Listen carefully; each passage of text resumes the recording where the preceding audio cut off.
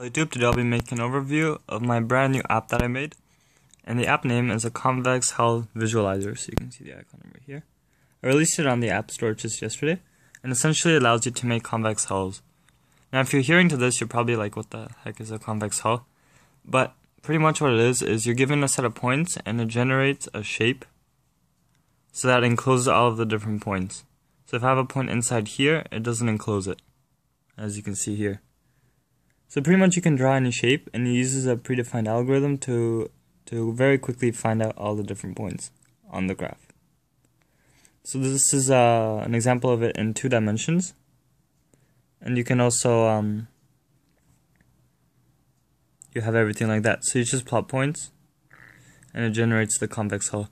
Now there's several different features. I added multi-touch gestures so you can increase the width and the size of everything. You can also go to settings, and inside settings here, you can change the different colors. So you can have like green, you can have black, for example.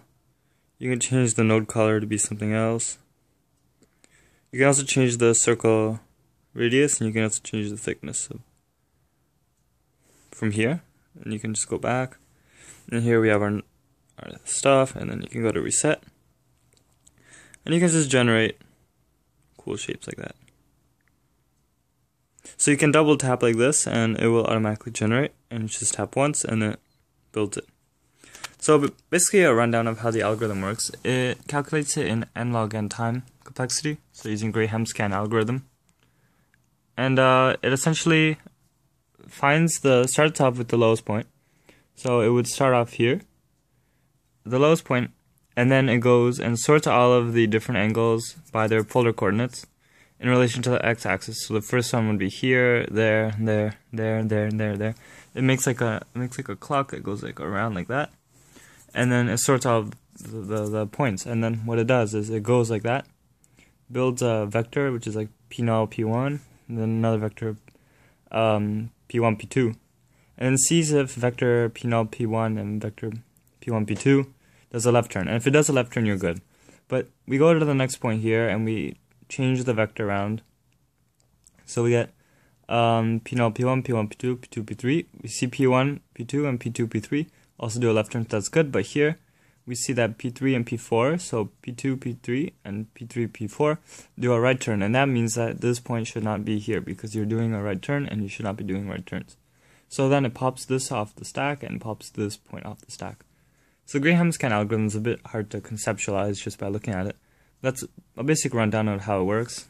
I used encapsulation object-oriented programming to plot everything on the grid, and then based off of that, just a bunch of comparators, and you can just plot everything. So overall the app works fine. There's not much to it. I guess you can use multi-touch gestures to build your nice convex hulls.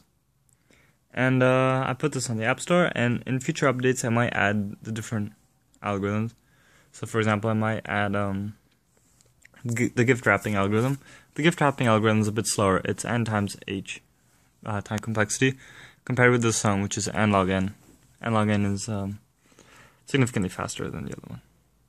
So yeah, I hope you guys enjoyed this video, and if you want to watch my other video, I also made another app a few days ago, which is a slope field generator app. Both these apps are free on the App Store. So if you haven't seen the slope field generator app video, you can feel free to check that one out. So I hope you guys enjoyed this video, and thanks for watching.